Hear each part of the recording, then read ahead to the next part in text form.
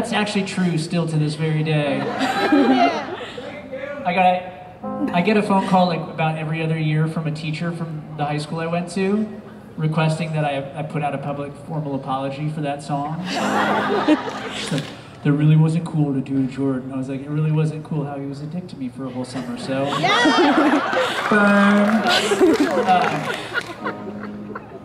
Okay. So what time was it really? Because I do, like, you know, there is a thing here. 8:24, okay. I started at 7:15, all right? I could probably do a few more, is that okay? Yeah!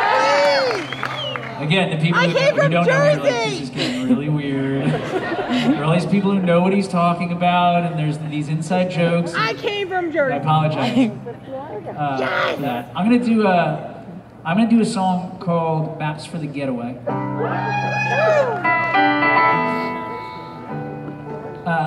I used to stalk my old house that I lived in.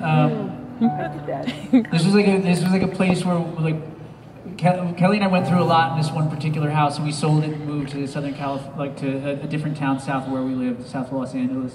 And then I ended up writing this record with this amazing guy. His name's Mike Viola. He sang, if you remember this movie, That Thing You Do, he was the voice. He sang, "You do that thing you do." That was him. He sang that song. He's a genius.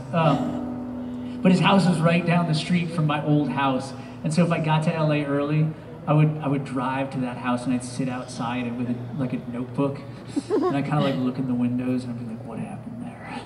You know, like it was a part of my therapy, but I'm not sure that the people I sold the house to were really as psyched about it as I was. I think they were like, why is that dude who used to live here back outside again looking in our windows?